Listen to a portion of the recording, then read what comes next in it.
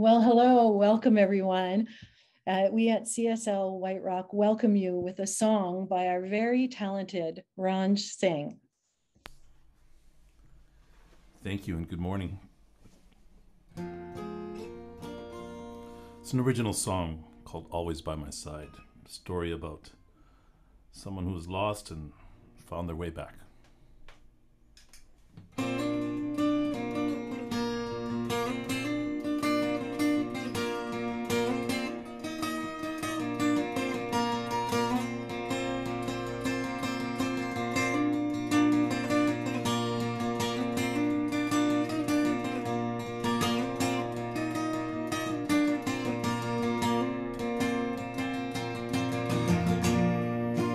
Feeling so confused, but don't know what to do, so I walk these streets alone. There's nothing here for me, and I just can't believe I'm so far away from home. And it seems like only yesterday I was standing there before your grace, and I held my future in my hands. Now I look around and cannot seem to find my soul, my identity. I look in the mirror, there's a different man. I don't know who I am.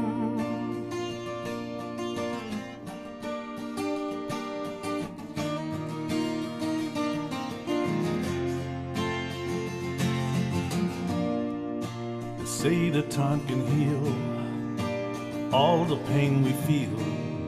That's how the story goes. Looked into your home, now I don't feel so alone. My spirit starts to grow, and I'm sorry if I doubted you. I was feeling lost and so confused, and basically I was running blind. And it took some time to realize you were always there before my eyes. You never did ever leave my side. You were always by my side.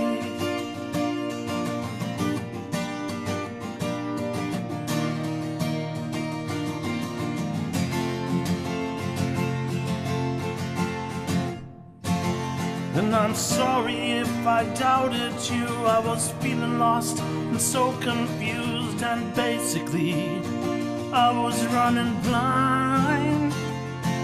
And it took some time to realize you were always there before my eyes. You never did ever leave my side. You were always by my side.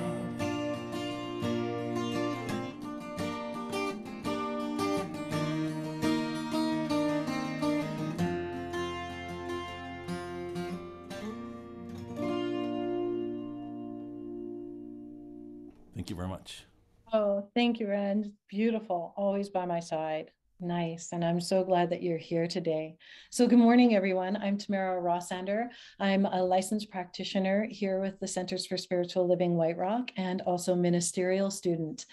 What a joy it is to be here with you on this amazing day.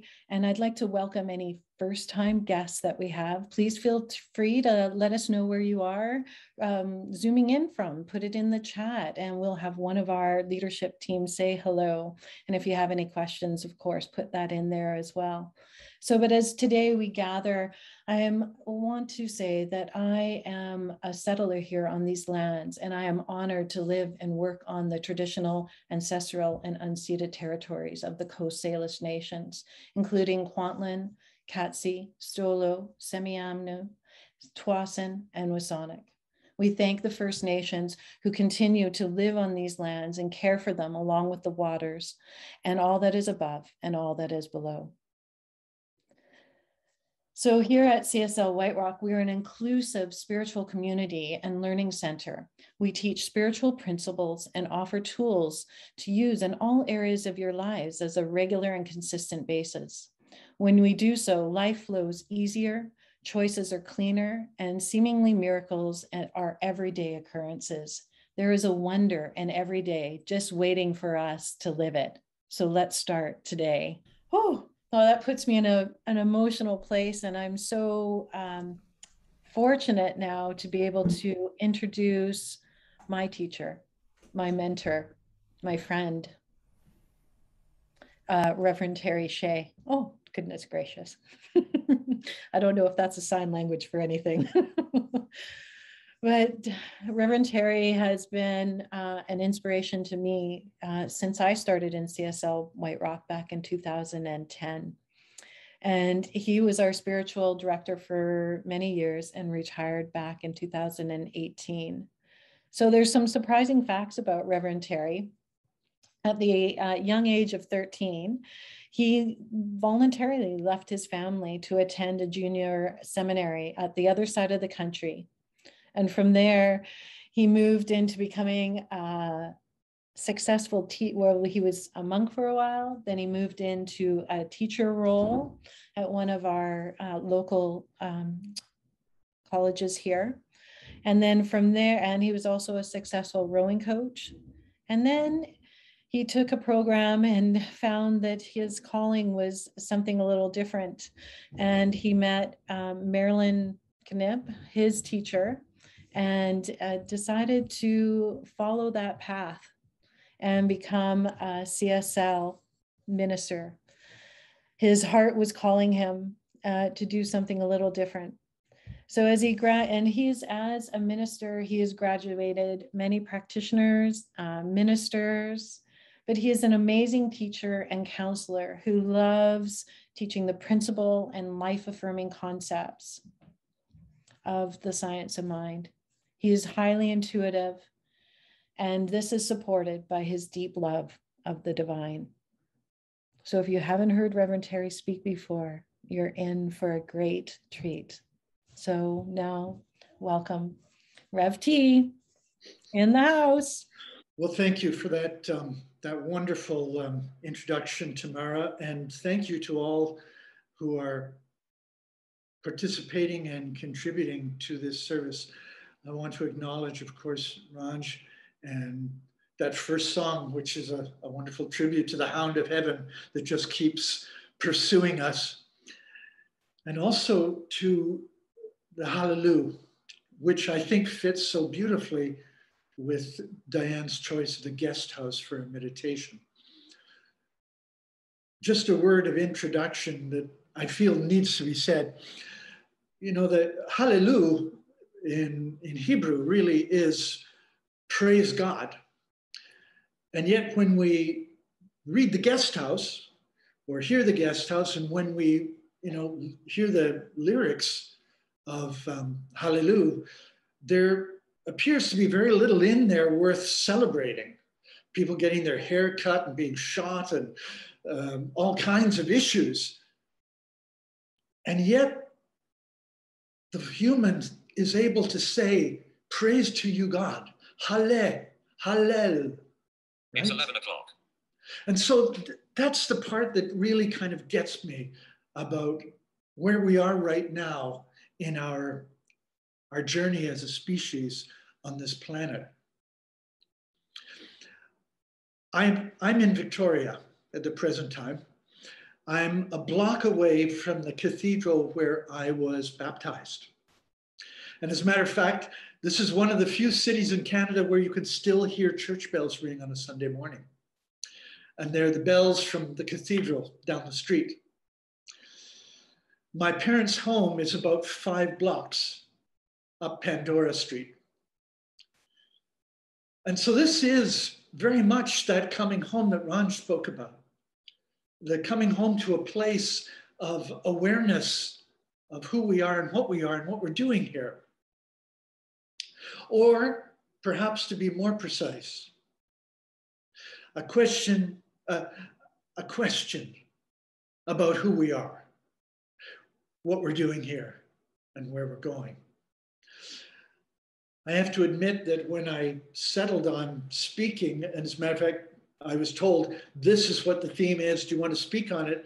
I said to Tamara without a moment's hesitation, yes, I'm going to talk about questioning everything. But we live in a time where it seems like that is what everyone is doing. Questioning everything. Should we get vaccinated? Shouldn't we? Should we have shutdowns? Shouldn't we? It's the questioning that seems to be so problematic for us right now. Why are we doing the things we're doing? Are they the right things to be doing? Should we be doing something else? All the kind of questions that come up for us in the middle of those crises that we talk about in a kind of a nice way in things like song and poetry. We can sometimes romanticize our struggles when in fact living them often has very little romantic about them. So here's where I want to begin today. Richard Rohr, who is the director and founder of the Center for Contemplation and Action, shared this.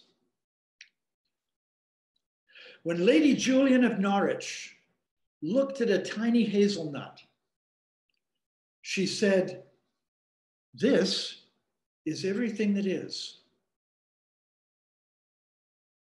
She looked at a tiny hazelnut and said, "This is everything that is." Question that. What was she saying? What was she implying? What is there for me to know in that statement? What is mine to do if I understand that statement, even in my own mind? No matter what she meant. What is mine to do with what I know? Ranj, I am so incredibly impressed by your music and by what you bring of soul and heart. And that's you saying, this is what is mine to do with what I have. You are the answer to your own question. And we all are. That's the truth of us, is that we are all the answer to our own question. But then again, I'm tempted to ask, who is asking that question? Am I the answer to a great question? A question bigger than I can know.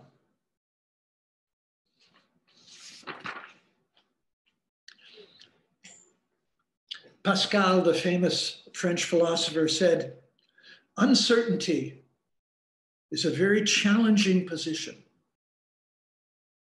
Certainty is an absurd one." The great Zen teacher Ronin said, "Where there is great doubt, there is potential for great knowing. Where there is little doubt, there is small potential for knowing. Where there is no doubt, no learning will take place." So, when we say that certainty is an absurd position, what we're saying is that the real value of what we're living through right now, of our struggles, our pains, our concerns, our worries, on whatever level you want to talk about, the real potential for learning is in our very uncertainty. And that's why we have to question everything. There are two ways of asking questions, and we're seeing one way very much today. And this is also one of the reasons I was inspired to do this talk, because One way of asking a question is to ask it from certainty. I know what I'm talking about, and you don't. And I'm here to convince you that I know what the truth is and that you don't. So I'm going to ask you a question about what you believe. We talk about setting up straw man or a steel man, something that you can push back against.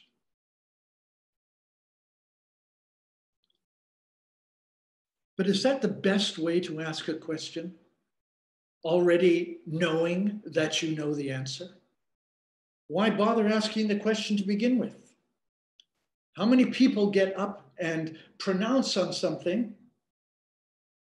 and ask about, well, why do you believe what you believe, only to be able to demolish your belief? The second way of asking question is from genuine curiosity. Time for a personal story. When I was younger, and not very much, well, I'm not much wiser now than I was, but I know a few more things. I had had a series of relationships where the person I was in relationship with always earned less money than I did. And it was troubling.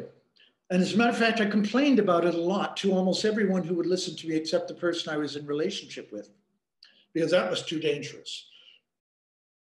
But I complained to anybody who would listen to me that I'm always in these relationships with people who don't earn money, who are not contributors to our lifestyle.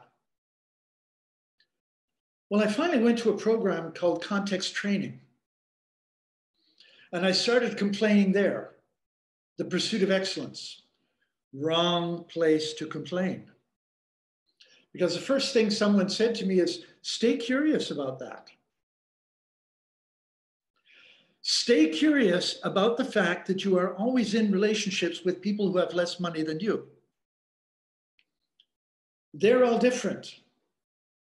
You're the common denominator. Stay curious about that. It was that, how shall I say it? It was that saucy remark from someone that has stayed with me through my years, 20 plus years in ministry, and the years as an educator leading up to ministry. When I get into trouble, I say to myself, be curious about why you're here, which is another way of asking and questioning everything. We all seek to be certain. But as the great teacher, Thich Nhat Hanh, who just passed yesterday at 95 years of age, was fond of saying,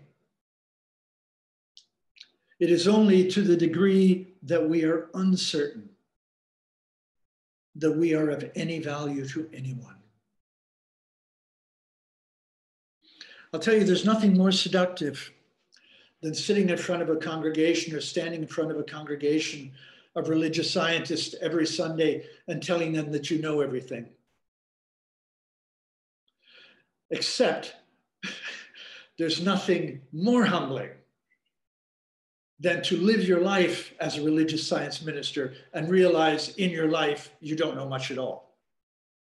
Because we make the same issues that everybody else does. Why is that? It's simple. Because we are some version of life's desire to know itself more. I am the living embodiment, as are each one of you, of life's desire to express itself. Certainty. I'm doing a funeral on Saturday next week. Catholic man, churchgoer, wife a churchgoer, children churchgoers, grandchildren churchgoers. Had Huntington's disease for 25 years. Experienced a very, very slow decline up until about 2 years ago. And then his decline became precipitous and he was clearly on his way out. And the family documented and shared with me how each one of his faculties was shutting down so that eventually he couldn't even feed himself and he could barely breathe and he was aspirating food into his lungs. And so it was clear the end was near. And he had already made the decision to engage in the MAID program, medically assistance in death. And so in the last hours of his life, while a song played that he loved, he made his transition from this world to the next. His wife and children, being good churchgoers, went to the parish where they attended.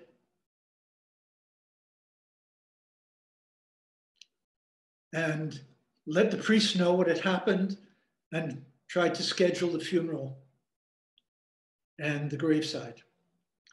But we're told by the pastor that that would not be happening because he had committed suicide and he would not be buried in consecrated ground. And the priest would not do the funeral service.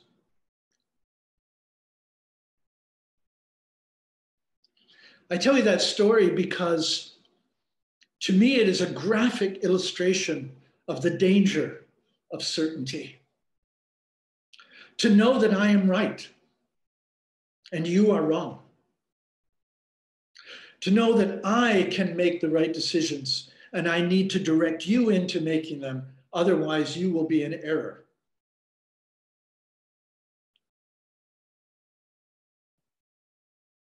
Is a level of not questioning self that becomes unfortunately institutionalized, and not only in the Catholic Church, everywhere. Institutionalized certainty is the great scourge of this particular time. Our founder, Dr. Ernest Holmes, questioned everything from the time he was a little child. As a matter of fact, if you read his biography, his nickname in grade school was the living question mark. He frustrated his teachers and the Congregationalist minister that he was named after. He frustrated his parents. He frustrated Mary Baker Eddy. And God bless him, he probably managed to frustrate people for the rest of his life.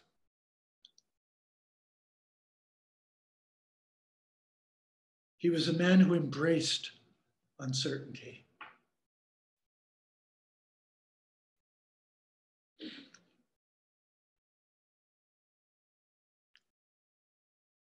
I read recently someone complaining about how science has flip-flopped on all kinds of things, you know, with whether masks are good, whether they aren't, whether we should be inoculated, whether we shouldn't, blah, blah, blah, and said, you know, that just proves to you science is not the truth.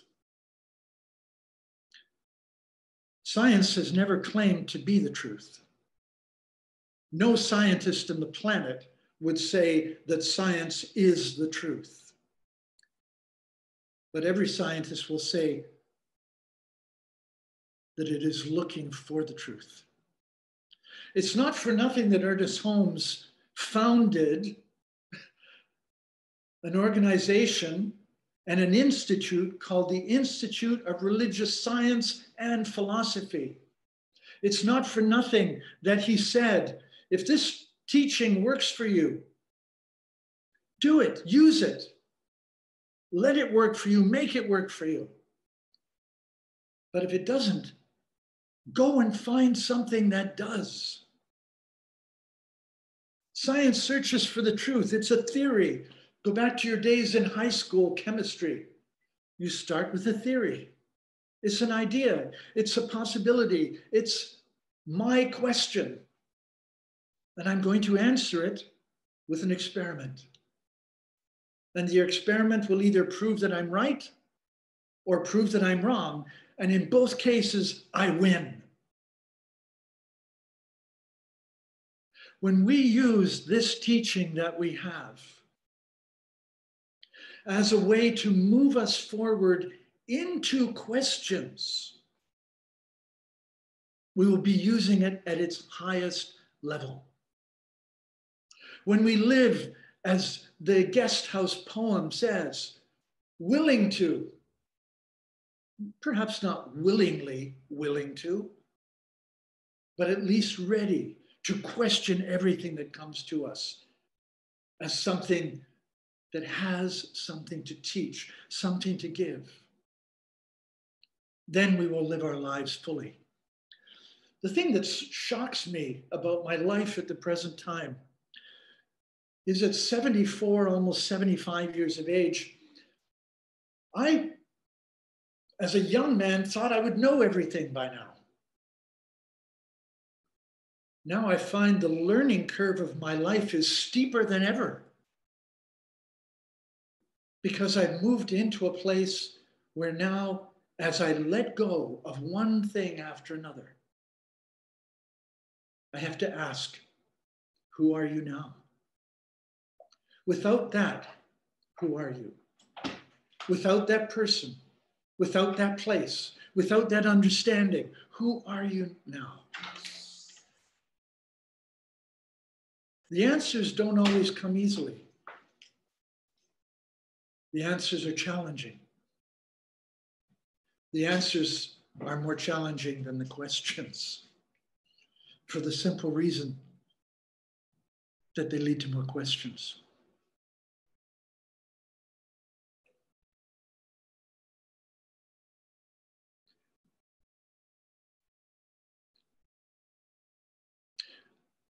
There's a story from the Gospels of the faithful servant.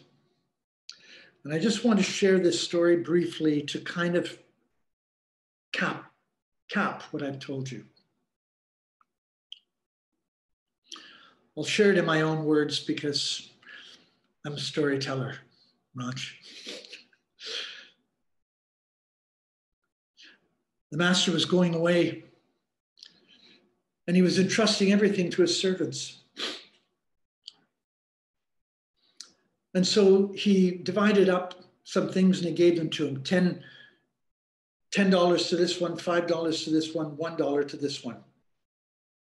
And then off he went. And the servants now were going, well, what am I going to do with this? The one of them said, well, I'm just going to put it in the bank.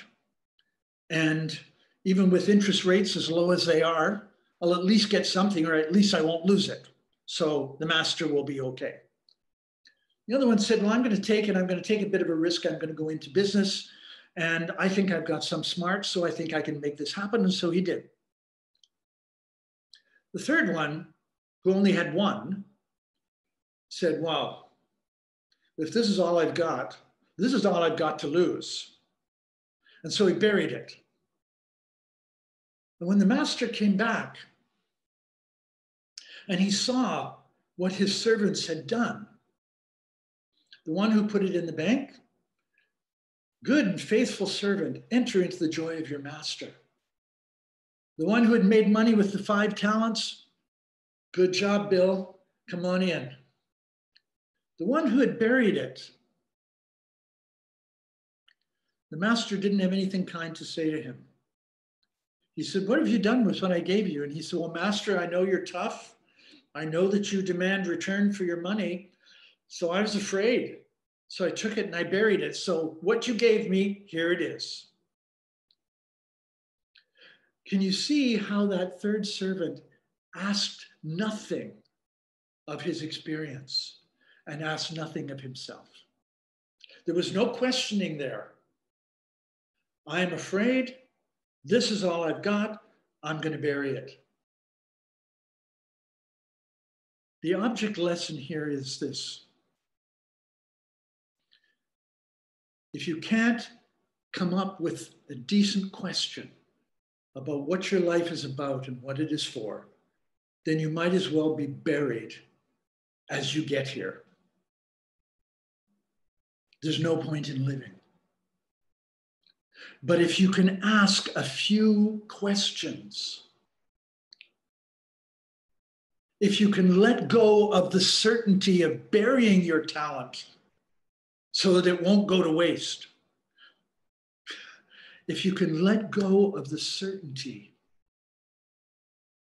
of being safely at home in a guest house where nobody's going to come and bug you, where nobody's going to come and upset anything, where life is always going to be comfortable. If you can risk uncertainty, if you can embrace the uncertainty, then life will be full. My life has not always been, as we say in England, skittles and beer. There have been moments when it was struggle.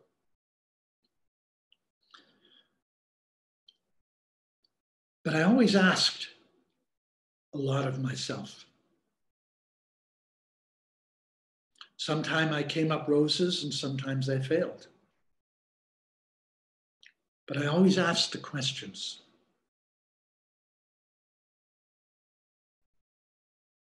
The good that awaits us, the good that is there for us, is in the question. It is not in the answer. Now, I do not know how you proceed from this point, but this is what I like to do, and I'm going to ask you to indulge me. I'd like you to go with me now. Open up your heart. If you feel so moved, close your eyes. And know this with me. The good that I am seeking is waiting for me on the other side of the question that I am now being asked to address. Who am I? What is my value? What am I doing here? What do I love? How shall I serve? How can I evolve? How can I help my center to evolve? These questions, they are yours. They're a gift that life has given to you, along with your DNA. And your life depends on answering those questions. So know with me now that we are, each of us individually and all of us collectively, on the verge of greatness right here and right now. That the invitation to be more, to live more, to have more, to express more is on the other side of the question. I know for you, outstanding joy, blessing, and success in all you undertake. Because you do not walk alone. That silent, encouraging, and loving presence is always with you. And so it is. Thank you, everyone, again. And so now is that time of our service, our Sunday gathering, our celebration, that we ask for the law of reciprocity, the law of circulation to come into effect, so that we can, if you're being nourished by our gatherings, as well as our weekly and monthly programs, just know that gifts of all sizes are welcome and appreciated. And what a lovely demonstration of the law to receive and to give. And knowing that your contribution makes such a positive difference in the world.